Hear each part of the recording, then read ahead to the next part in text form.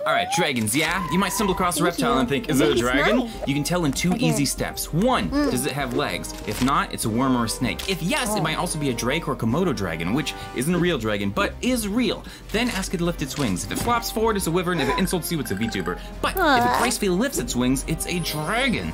By the way, all of them are equally lethal to you, so good luck. Coco! She's my friend. I like her. Hi! Dragons are cool. Isn't Zen a dragon? Zen is a dragon. They're both dragon mommies. And Hime as well is slightly dragon. There's so many dragons in my life. Zen is a gecko. But she's my dragon mommy. Also, her little gecko gremlin creature, kind of the hottest thing ever. Wait, what? Gecko is true form. Follow, like, hit that subscribe button. It's like I'm making a fucking YouTube ending.